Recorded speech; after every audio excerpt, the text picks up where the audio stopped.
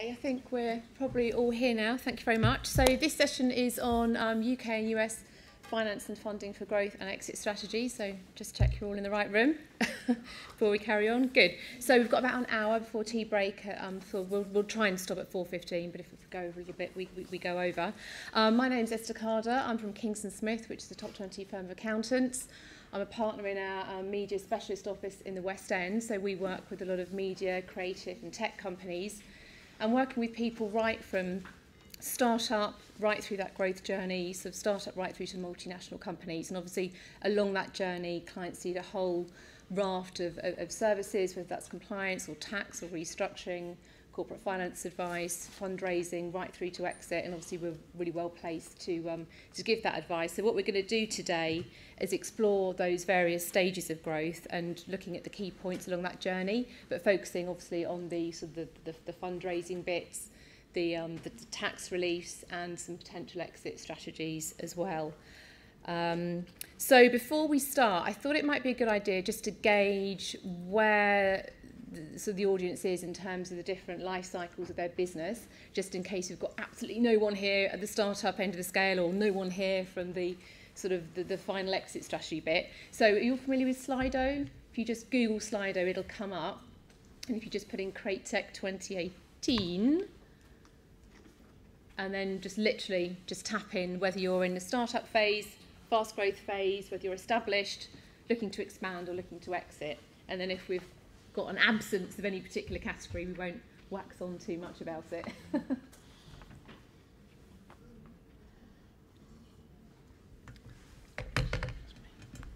What have you put? Don't you do it, Mike?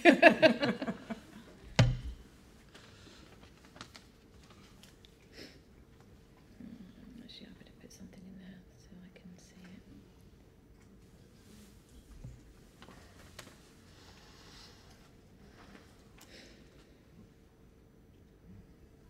And the winner is? The winner is? Start at 50%. We've only got 8 people done it so far. Has everyone had a go? It should be really easy, literally, if you just type in Slido into Google or do that www.slide. Startup. Yeah,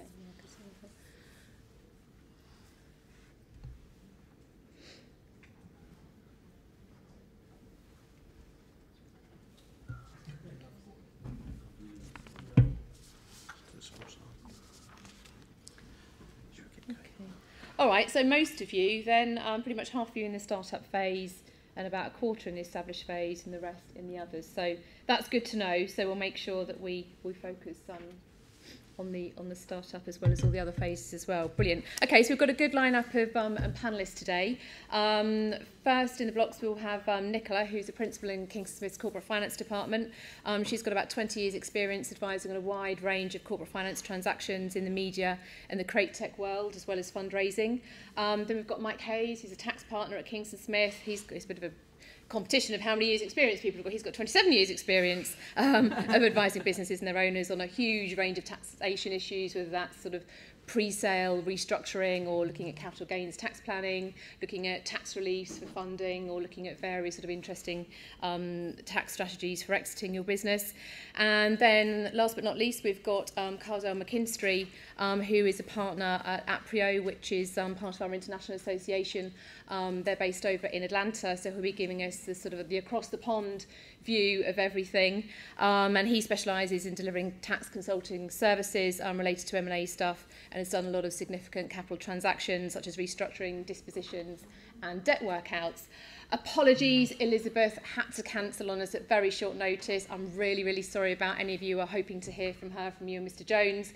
She couldn't make it. She sends her apologies. But what we will do is try and find a few sort of case studies where Nicola, Mike and Cardell have worked on, just to sort of bring things to life.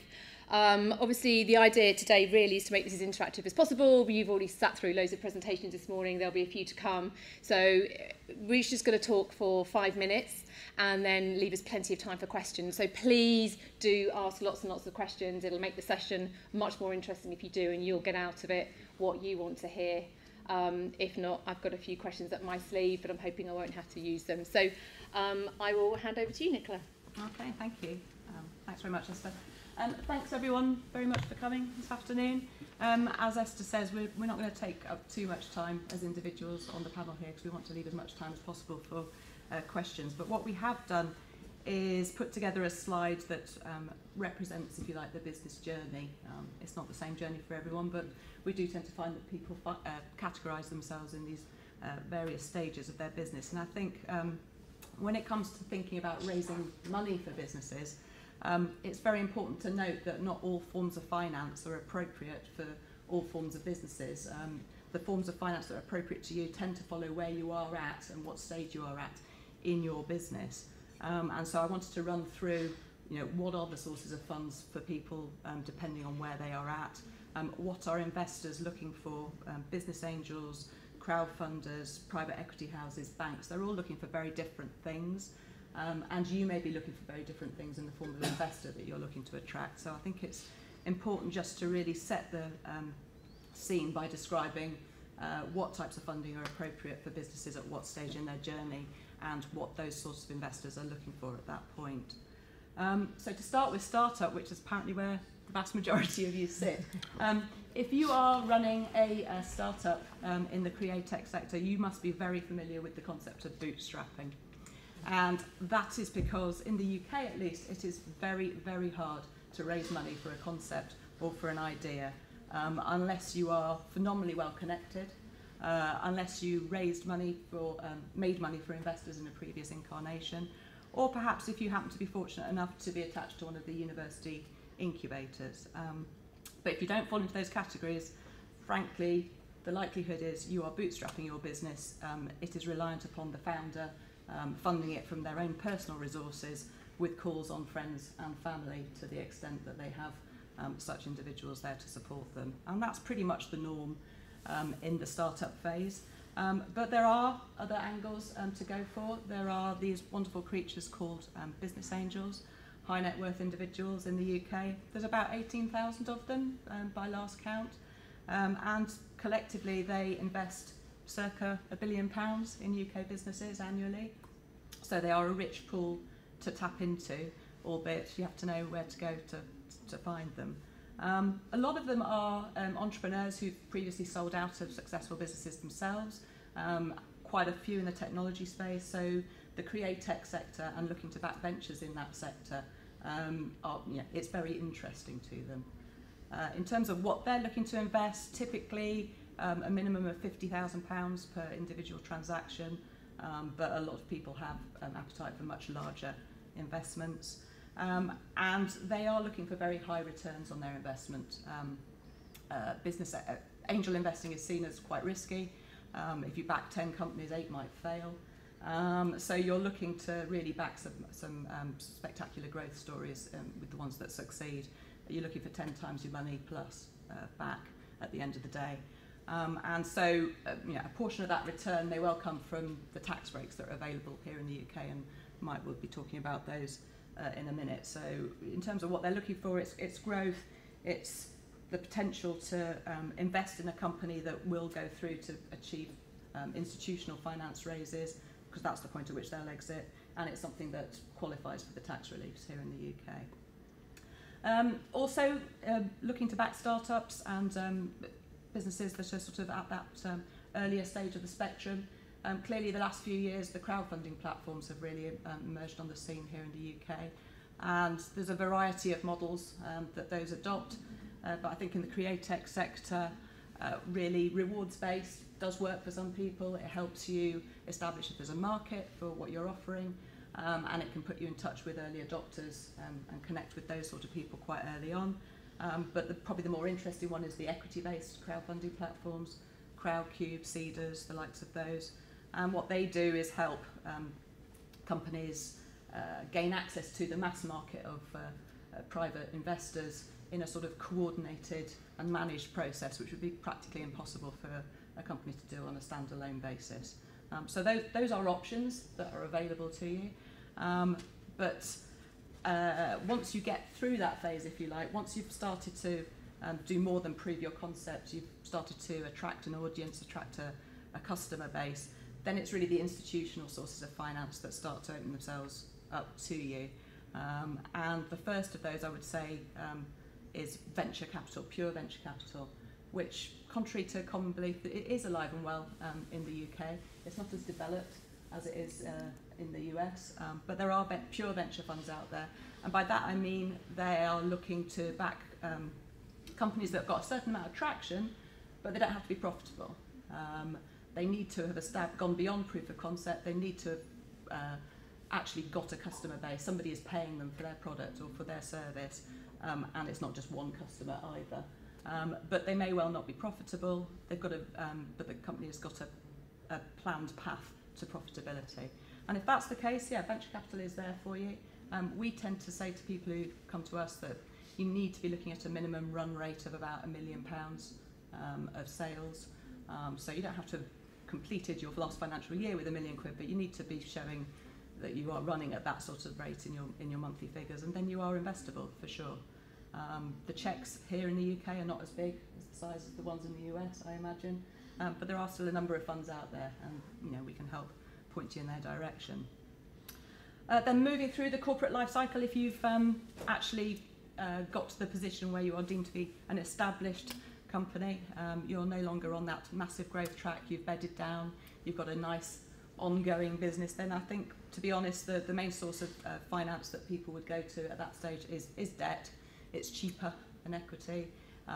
It is there to help you finance your existing organic growth, possibly the odd bolt-on acquisition that isn't transformational, provide you with additional working capital.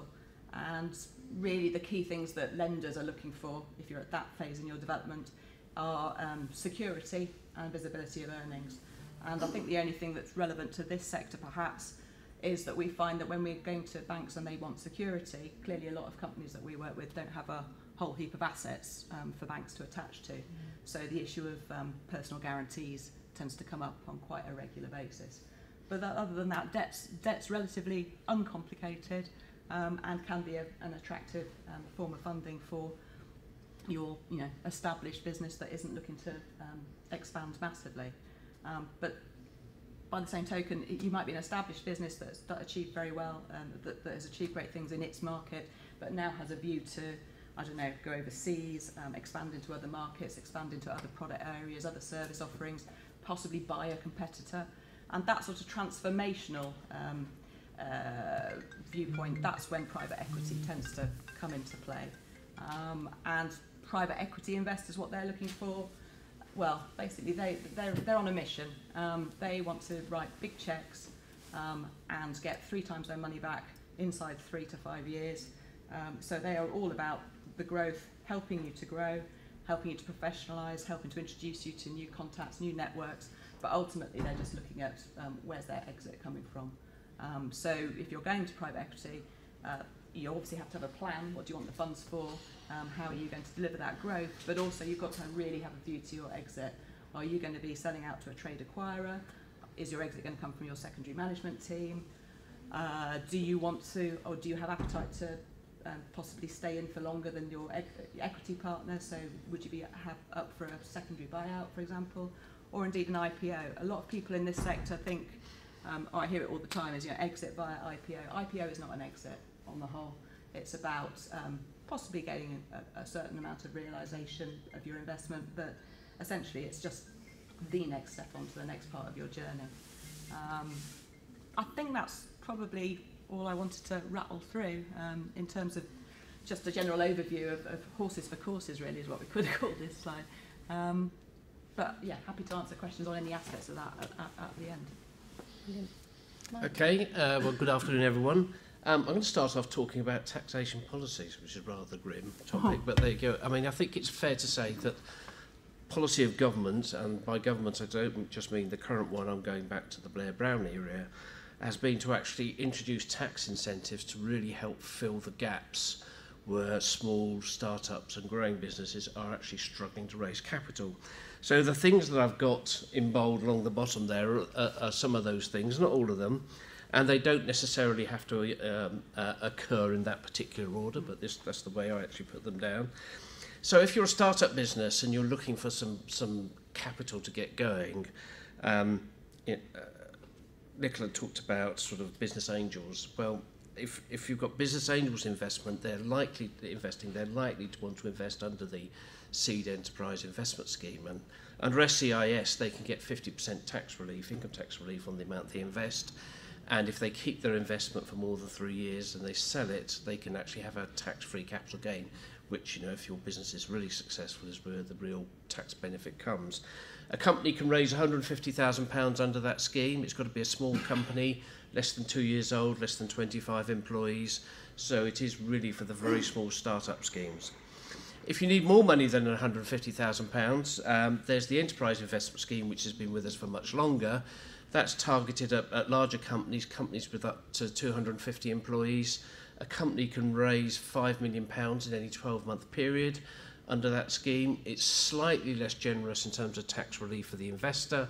They only get 30% income tax relief, but they get the same exemption if they sell out and make a large capital gain after they've owned the shares for 3 years. These reliefs are very complicated, lots of conditions because people are worried about tax avoidance, probably quite rightly. You can raise money under SCIS and EIS together, so if you're starting up and you need more than 150, you can raise under both schemes at the same time. So let's say you want £300,000, you can raise under SCIS and EIS at the same time. You just have to be very careful because the SCIS shares have to be issued before the EIS shares. So there's some complications there, but they are very attractive ways of actually trying to draw money from wealthy people into your company. If you're in a tech business, a creative business, it is very likely you're doing R&D of some sort, and probably it's eligible for R&D tax credits. For small and medium-sized enterprises, if you're doing qualifying R&D, you can increase your deductible amount in your profit and loss account by 130%. So if you spend £100,000 on R&D, you can actually get a tax deduction for £230,000. The key thing about this is if you're in a startup situation and maybe you're not making a profit, you can surrender the £130,000 if that creates a loss and get a repayable tax credit of 14.5%. So for many businesses, being able to claim R&D and actually surrender the credit where you've not made a profit and get a repayment of tax from the revenue does actually help with cash flow, and obviously cash flow can be very crucial in the early stages of the business. At some point during the course of your business, if you're looking to sort of grow it, you're going to need to attract and retain talent, and certainly when you come to a sale, a buyer's going to expect you to have locked in key people, perhaps the next tier of management, to take over from you when you've walked off with your millions into the sunset, hopefully. So share incentives are really key.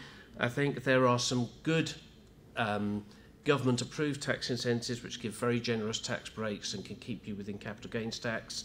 Share incentives, I think, are things that you should consider at a fairly early stage. They shouldn't be considered at a point where you've had an offer letter to buy your company, because it makes the valuation issues quite difficult. But in terms of share incentives, some of our tax-approved schemes are the most generous you can find anywhere else in the world. In fact, all these reliefs are very, very generous compared to lots of other countries. And then when you come to an exit, if you're the founder of the company, you'll be looking to sell out and hopefully getting entrepreneurs relief, which means you pay capital gains tax at 7%. If you invested under one of these two schemes, SEIS and EIS, you've probably got an exempt capital gain, which is even better. You can't get better than exempt. If you've invested on a share incentive scheme like EMI, it is probable the employees are going to walk away with a 10% tax liability as well. And just one final point. Although I mentioned EIS is really for business angels, if you're in a group of individuals that are going to form a company, one of the conditions of EIS is you can't have more than 30% of the shares. So if you're a sole founder, it really stops you. But if if there's a gang of you, 3 or 4 of you getting together, and none of you can own more than 30%, there is no reason why that you cannot start up your company with EIS monies. And we've had clients that do that. And of course, the big advantage is when it does come to payday, hopefully, you'll have no capital gains tax to pay at all. And the immediate income tax. And some upfront income tax relief as well, which which helps. So that's all I was going to say. So hand over to Cardell. Okay. Well, I definitely appreciate that, Mike. I just wanted to kind of talk about some of the differences that you see kind of in the U.S. market. You know, in order to kind of talk about that, right now we have unprecedented high financial markets from the U.S. side. So we have that on top of the fact that we have a significant amount of dry powder. Dry powder meaning the amount of money private equity needs to spend. And so essentially the venture capital market right now is high. It's very hot, completely hot. And so what we tend to see a lot of times is a lot of our clients getting, you know, developing a technology, really coming up, conceptualizing an idea. And the big thing that, you know, we assist our startups with is you have to talk about going from concept to commercialization. That's what they're really investing in. From a U.S. perspective, there are no assets, there are no claims. And so really we're investing in this IP that you're bringing to us. And so you've got to show us how this IP is basically going to drive and lead to, you know, what every investor in the U.S. in this sector loves, monthly recurring revenue, or a way to supplement what they're doing right now. And so in terms of venture capital, from a U.S. perspective, you know, I serve with kind of both sides. I deal with a private equity fund, which is basically created, very large private equity fund. They've created a venture capital fund. That venture capital fund basically acquires software companies, all pre-revenue, some pre-clients, some that just not very mature at all. And so the way that they're structuring theirs is let's just say you're a software company, you know, you're a software company, you need $10 million to go from concept to commercialization.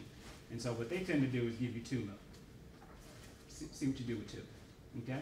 If you haven't made any progress, they kiss you and they walk away. If you have made progress, what they do is they give you another $2 million. And so that's the kind of thing that we tend to see a lot. It's, you know, if you're going to woo any type of venture capital fund, what tends to happen is you have to establish this relationship, and, you know, our vernacular is treat your girlfriend really well, okay? All right, continue to make progress, and then you'll see that continuous growth and other funds kind of coming to you. And most of the companies that we see, they're usually going through 3 or 4 stages of venture capital, okay? The first stage, of course, highest return. They took the biggest risk.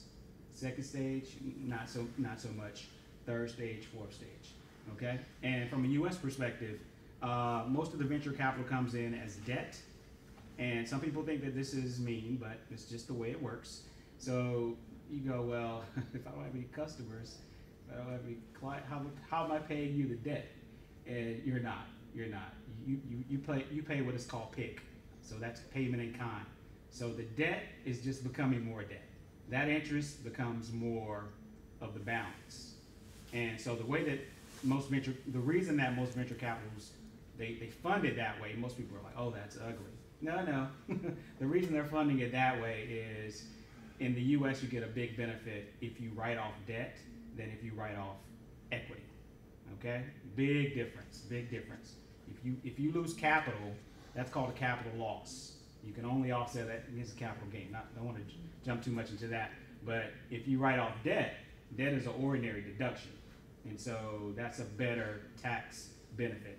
And so from the venture capital side, from the U.S. side, you know, we're seeing a lot of activity there. The crowdfunding, you know, I could briefly talk about that.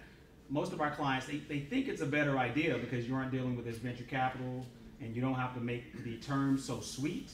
The problem is you're dealing with a lot of individuals. And so that in itself has issues and problems because a lot of our clients they're flow-through entities. And so you issue these K-1s that are going to end up on these individuals' tax returns, and everybody's calling you saying, where's my K-1? I need to file my individual tax return. And so that gets a little bit cumbersome, okay? And so that's a little bit difficult. But that's what we tend to see kind of on the U.S. side. I'll also kind of talk about the R&D tax credits and various tax credits that we offer from the U.S. perspective as well. The R&D credit, this is the way we explain it to clients. For every $1 million that you spend on R&D, you're going to get about a 7% of that in terms of an R&D tax credit. That's on the federal side. On the state side, you can receive, you know, federal side, you're not going to receive that until you turn profitable. The states allow you to do things like claim that credit in terms of offsetting it against payroll taxes and various other things. And if you're doing certain activities, I'm a resident of the state of Georgia. Georgia allows what is called a film tax credit. And let's just say you make a film.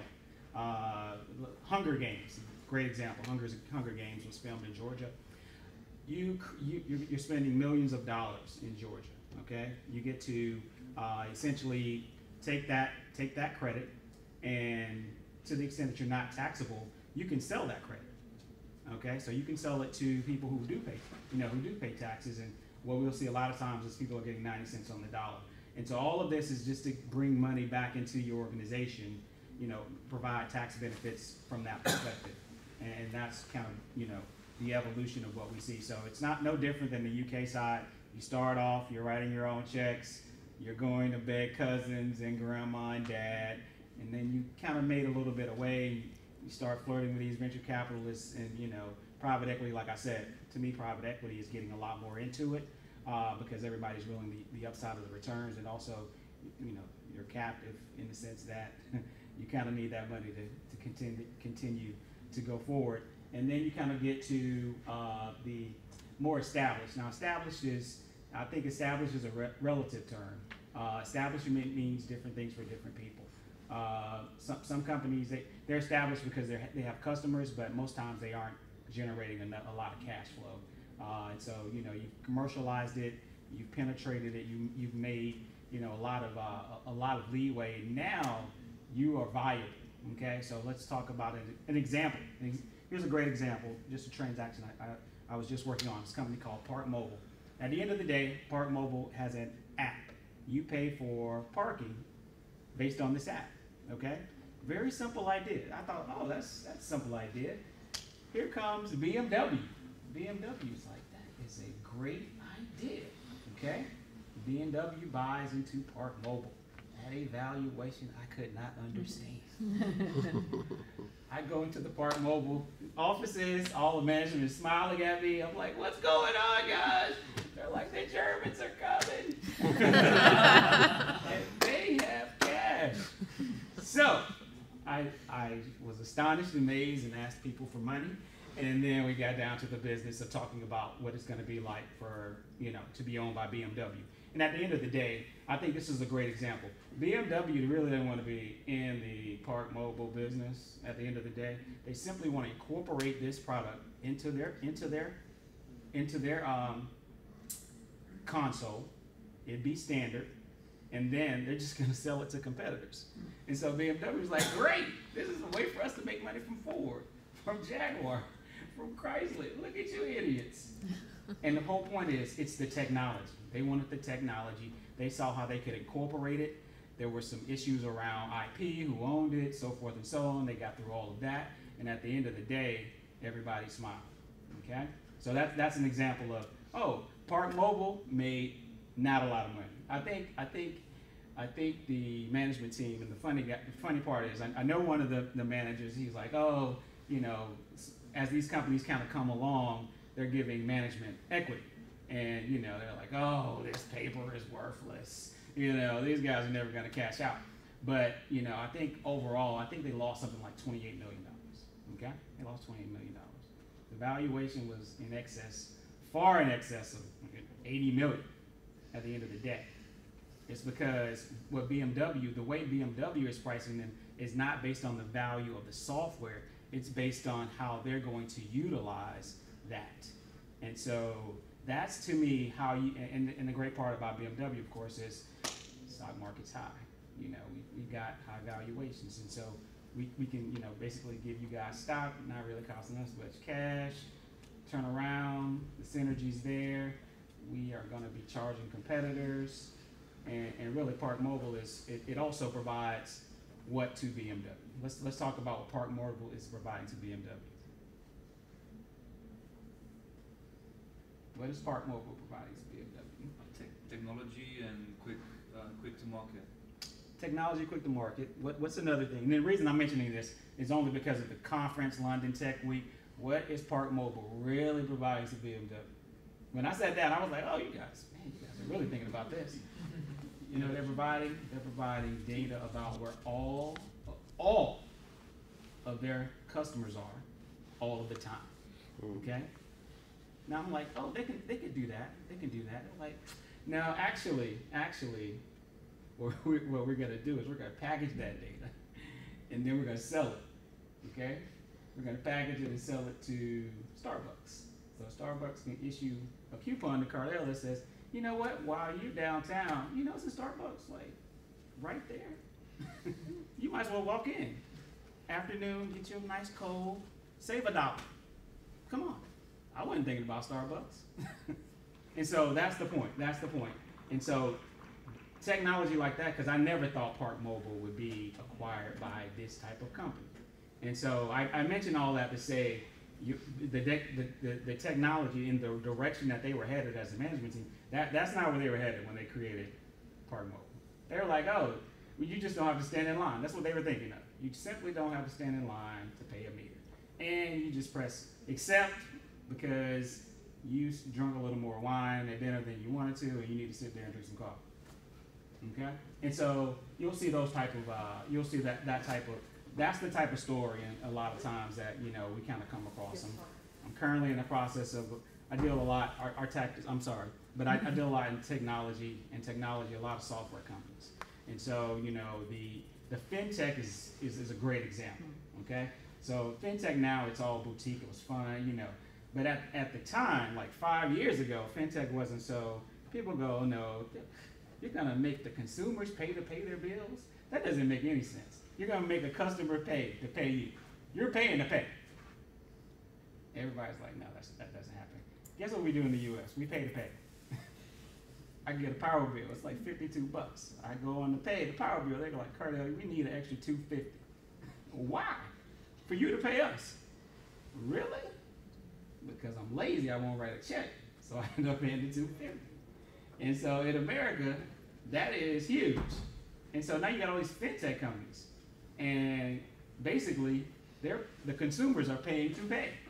And so I say that to say, you know, the venture capital that I see, because I had a conversation with a venture capitalist about 5 years about fintech. I'm like, oh, this is such a racket. It's such a racket. Nobody's going to do this. I can't tell you the exits that I worked on fintechs have been, you know, financial, like First Data. One of our clients was acquired by First Data. One of our clients was acquired by Vantiv. Like the valuations are crazy, but fintech is kind of where it is. And so I feel like on the other side, you know, the VR, I hear a lot about VR and, you know, the practical applications of that and things of that nature. And so I see a lot of that. I'm like, oh, this is interesting. But at the end of the day, there's money there. As long as you have the concept and you have a idea to take it from concept to commercialization, there's funding that's available. You just have to be savvy enough to sell your story. And your story isn't, oh, making a lot of money, because you're actually losing money. So, and then in the US, just kind of moving on, there are ways for you to go to private equity. The great part, I always hear people say, why would you go to private equity? And here's what private equity does. A private equity partner should be able to get you a valuation that you never envisioned for your company. They are the absolute masters of that, of creating a market, creating a competing market for a company. I think that's probably what they do best. And they also tend to formalize companies, you know, bring in very good management teams. They kind of, you know, and once you're established, to me, they do a really good job of that. And then, you know, as you're kind of transitioning to, because what tends to happen is the entrepreneur's relief. I think that's and we'll just hear, we have entrepreneurs and all of their wealth is tied up in one business. And everybody knows that's bad, okay? So everybody's looking to take a little bit of money off the table, either sell out or, you know, or just to take a little bit of cash off the table. So from a U.S. perspective, there are opportunities for there to do that.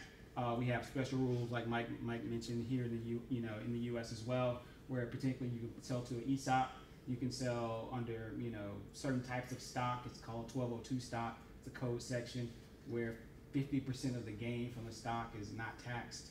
And so there are special provisions from a tax perspective that you can, you know, where you don't have to pay tax. Even with this new tax law, that came into being in 2018, there's this new provision where you can basically roll over some of your gain without paying tax, and I just think it's gonna take off. It's called the Opportunity Tax Credit, but just want to throw some of those and compare and contrast. It's just that from our perspective, literally, and I was sending out emails. Mike's like, "What are you doing?" I'm sending out emails. Everybody's bothering me. Like, you know, the activity and the financing is really hot right now. Super, thank you very, very much. So we've got about 15-20 minutes left. So over to you, really. Questions from the audience? Yes. US investors investing in UK companies, do you prefer that we set up a Delaware? Do you ask for a flip? What's the sort of appetite on UK companies that are at growth stage making the first step into the US? So do you invest in UK companies? Do you need to be a Delaware? And if so, does it have to be a flip? I think what I've seen, and most of our companies like to invest in U.S.-based companies. Yeah. At the end of the day, it's easier to make disclosures to your investors that way.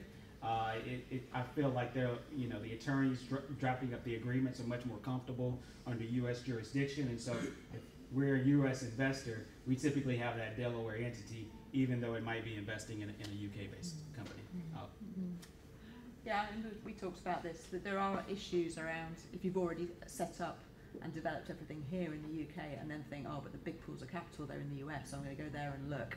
It's kind of, there's a mismatch then between where your IP is sitting, where your business interests are really sitting, and the investors that you're looking to target. Now, there are US investors who clearly see opportunities in UK and Europe and have come over here, so you can target the UK arms of those.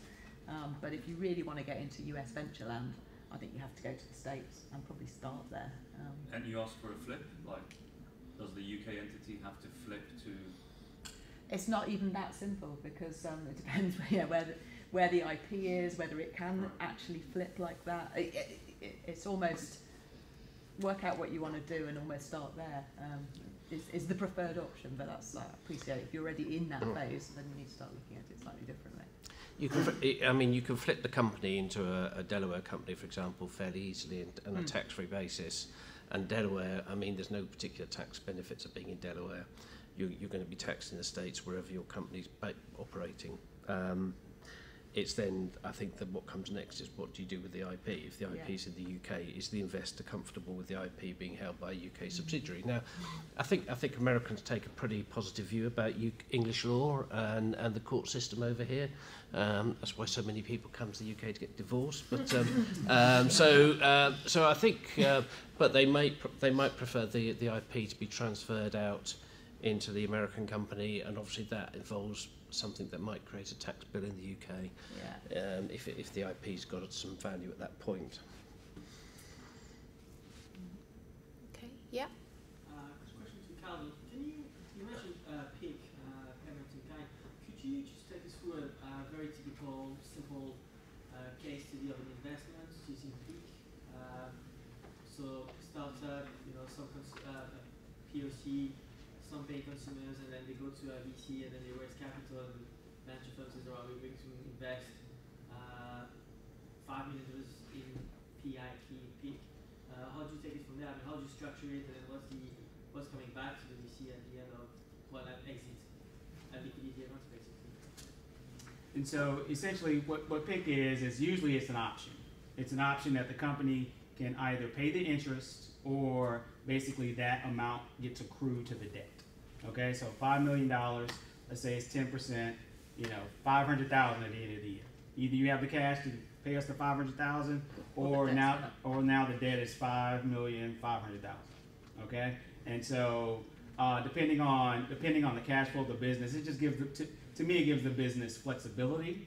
It shows a little bit of it shows a little bit of belief in the company, because if you have the option, then why wouldn't you just, some people like to get their cash, but the PIC element is usually you can pick an instrument for about 5 years before there are really tax consequences associated with it.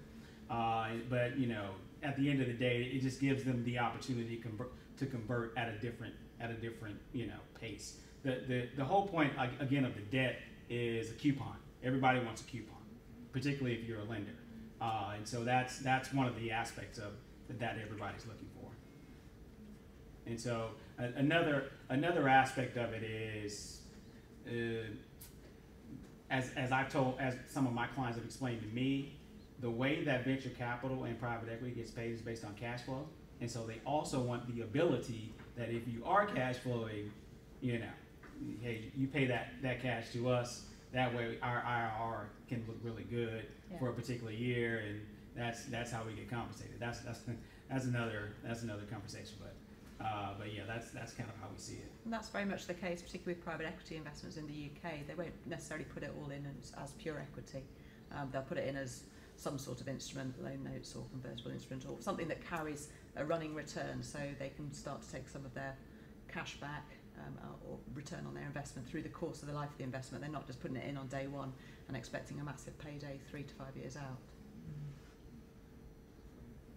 Sometimes it's also a feature of making sure they don't swamp management with too much equity. If the valuation is so high and it all goes in, you're left with very little. So it's a way of also managing that sort of how much of management got, is there enough skin in the game for them versus the investor as well. Any other questions? This is to do with the sort of media tech landscape. We've been advised in our current sort of growth stage fund, we're in media tech, not to take any corporate VC money, because essentially taking a corporate VC money in a media tech business from our industry will block a potential exit. Just as using hypothetical examples, Virgin Media Ventures investing in us, Sky Ventures won't buy us out of Sky. What's your view on any category? The company taking corporate VC, which there are big funds around now, Comcast Ventures, Hearst Media in the States, right? But that potentially, in the same country blocks an exit. What's your view on that? I would say it definitely narrows your options, yeah, for sure. Does it rule them out entirely? No, not in all cases. It depends who is doing the venturing, who's doing the investing. So the BBC, for example, invests in TV production companies, and the rights attached to those investment deals tend to mean that when they come to be sold, it's not the BBC that's buying them, but that's a special case. I mean, it's all down to what rights attached to that investment and what percentage the corporate venture is getting. But chances are, if you're getting money from that source, that's your most likely exit in due course, and it would make it difficult to market it more widely, for sure. I suppose it depends whether there's kind of a strategic tie-up between the businesses as well, whether it's purely funding or whether the businesses are starting to become a bit intertwined and cross-refer clients or work on joint projects and other things. I think it's a case by case. It is case by case. It slightly narrows your options, but sometimes you don't have other options, right? So, it's the same question about how should you go about choosing a private equity partner. Well, it's nice to have the choice, but if you've got one offer on the table, then that sort of determines how you go about choosing. So, so essentially, if a company is going to take money from the corporate VC, you're looking for an exit to that. Most likely, I think that it's. The likes of certainly some of the corporate VCs or incubator funds outside of the academic environment. That seems to have been the track record, yeah. This might be a bit of a contentious question, so sorry about that. We've heard that the VC landscape in America is doing very well. How is the horizon for the UK considering our political turmoil at the moment? Cardell referred to it being very, very hot in the States and there being a lot of dry powder. The same is true in the UK, particularly within private equity. There is a wall of cash still waiting to be deployed, and that's from people who've had their fundraisings, in previous months and years, who have got cash to deploy. And there's a lot of equity money looking for homes against the backdrop of a low interest bearing environment. So there's plenty of cash. but that tends to be in the UK much more at the private equity end than the venture end. I think the venture market, while I said it's alive and well here in the UK, it is. It's not as developed as the US, and certainly you talking about raising significant venture checks for pre-revenue businesses. We think we're doing venture if we're raising slightly less significant amounts of money for pre-profit businesses. That's venture from more of a UK angle. So, yeah, what will Brexit do to it? I mean, well, in terms of some of the restrictions around investing, the thoughts are some of those might be lifted or expanded. So, for example, the tax breaks, many of which the upper levels of which are dictated by European government.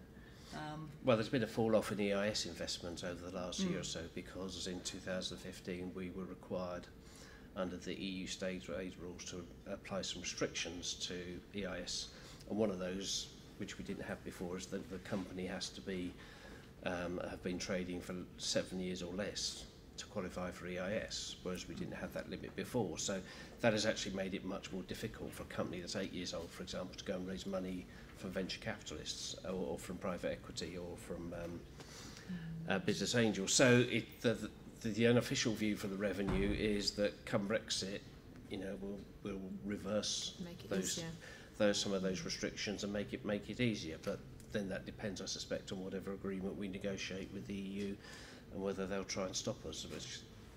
They seem to be wanting to stop us do anything at the moment. So who knows? But Brexit could be an opportunity as well as a. But I'm not putting any money on that. Any other questions from the audience? On corporate VC note, perhaps investing strategically and choosing between growing your strategic investment or growing the valuation of the company. Maybe some good examples of case studies that you have gone through. The BMW case study was really good. They had no intent to grow the company valuation, they just wanted to acquire it. But do normally the VCs have clear strategy on which path to choose? Or here's a good example of that. I'm glad you said that. Sometimes I feel, the difference in what we see now is when you have private equity that has a VC fund, private equity, they have operating companies underneath already. So when their VC looks at it, they're like, oh, that could be a good supplemental product to something that we have, or we can put this into a platform company that we already have. And so I think that they see VC a little bit differently because they have a group of buyers already underneath them in terms of operating entities. And so that I do see. The other areas where I see strategies is people just kind of developing a particular technology in a particular sector. And a good strategy there is we deal with a fund, they invest in nothing but technology software that they're going to sell to universities, schools, public schools, private schools, that deal with curriculums and various. Now they know at the end of the day, some of these are not going to be fruitful at the end of the day. The software that they're developing, and some of it's going to be outdated and so forth and so on. But the relationships that they have with the procurement directors already at a NYU or at a large university, what they've been able to do is kind of replicate that. So we had a software in the medical school. Now we have a relationship in the business school. Now we have a relationship. And so I say that to say their strategy is a lot more integrated than they used to be. They don't see these as one-off investments the way I think that a lot of times. And I think that's a very sophisticated investor, but I'm seeing much more sophistication to that level. It's not about, oh, let's see what happens. We'll just give this company some money. Let's see if they make it. Now it's more of a this is good. This kind of supplements. Now if they can figure it out, it'll be really good. If they can't, it's VC. They were one of the 8 instead of one of the 2. I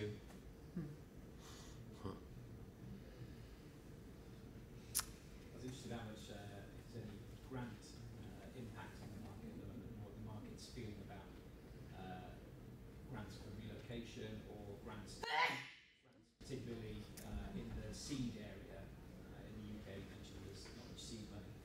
I work in that area, so I was just wondering how the market's So, on the U.S. side? Either. Okay. So on the U.S. side, and this is something that I kind of mentioned, but if you set up a new company in what is called a opportunity zone area in the U.S., what usually happens, opportunity zone is usually an economic area where they're just trying to encourage investment. It's rural or it's urban. It's just underperforming in one way or another.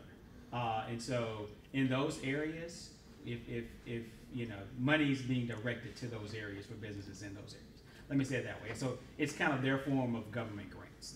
That's my. Yeah, and we have something very similar. I'll confess, I don't deal with that sort of thing an awful lot, but we have regional development funds. Again, trying to target areas of economic deprivation. We also have specialist venture capital and private equity investors who, like people like Impact Ventures or Bridges, who are alongside trying to make a financial return. That's absolutely their prime objective, but they are looking to back either social ventures or ventures that have the opportunity to help the community in which they are based, alongside making a financial return. So there are some blended models out there. Direct grants, I don't have an awful lot to do with, to be honest. What I would say about grants is that they can be regarded as state aid. And if they are state aid, that can actually prevent or restrict some of the tax reliefs that I've been talking about. So I think before you take out a grant from from the Mayor of London or from wherever you might take it, I think you just have to check through the consequences. Does it affect any other tax benefits? Fund's been impacted by SEIS. Yeah, that's right. Yeah, that's right. Does it remove the relief entirely, or just breach the limit? It can stop it for R&D. It can actually stop it. Okay. There are a huge number of pitfalls for all those creative tax reliefs. Really careful, really careful. Any other questions? Okay, well, thank you very much. It's 1:15, I think we'll call it a wrap. Obviously, you've got 15 minutes to your next session, so if anyone wants to come up and ask any kind of one-to-one questions, feel welcome. We'll hang around for 15 minutes. But other than that, thank you very much. Cheers, thank you.